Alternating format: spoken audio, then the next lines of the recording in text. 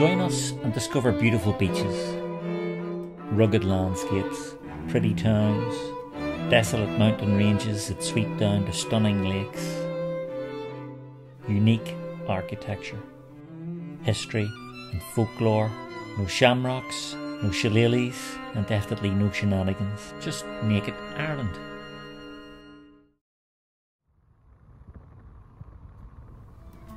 The pretty town of Strangford sits on the inlet to the loch of the same name.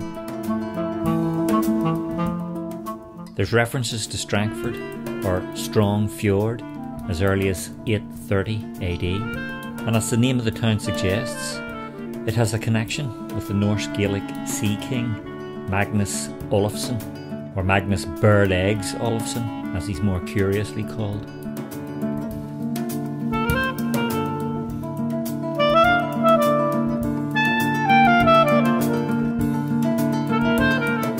It has just under 500 inhabitants, a nice restaurant,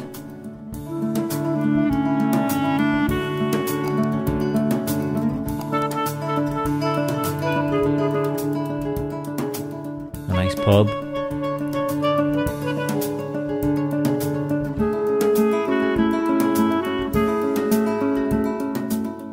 and the buildings are painted in nice colours. But Strangford's a place where you catch the ferry across a stretch of water called the Narrows over to Portaferry, the town on the other side. And that's what we're going to do now.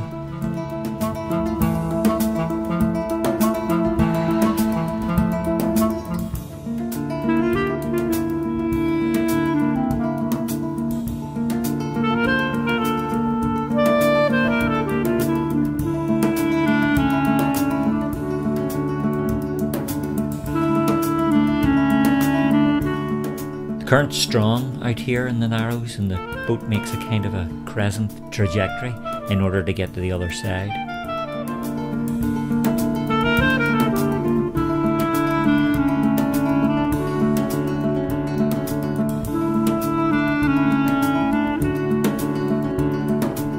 So when we arrive on the other side, we'll be in the end of the Ards Peninsula.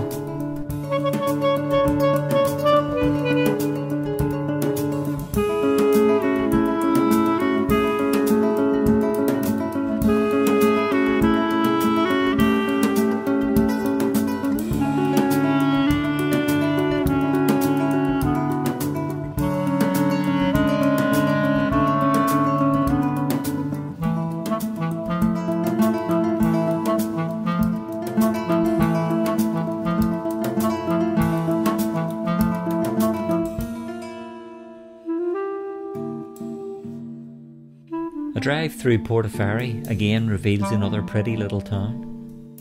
The town has a small 16th century castle and some nice Georgian buildings as well.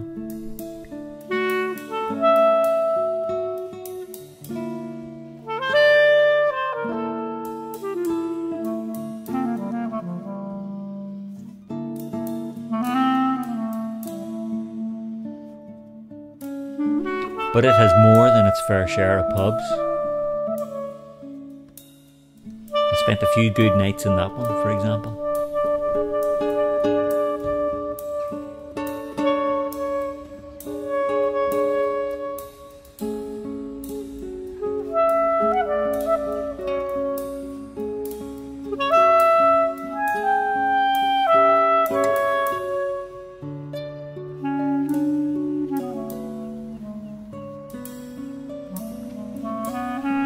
So now we walk back down to the seafront,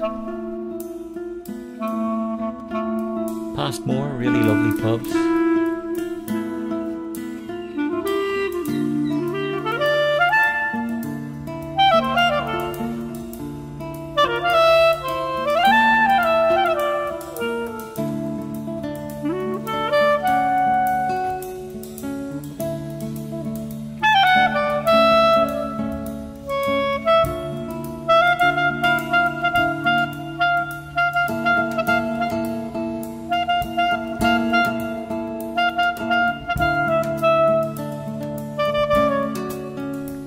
Here we are back at the Narrows.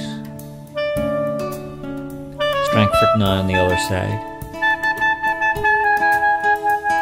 and you can see our ferry returning to Strangford in the distance.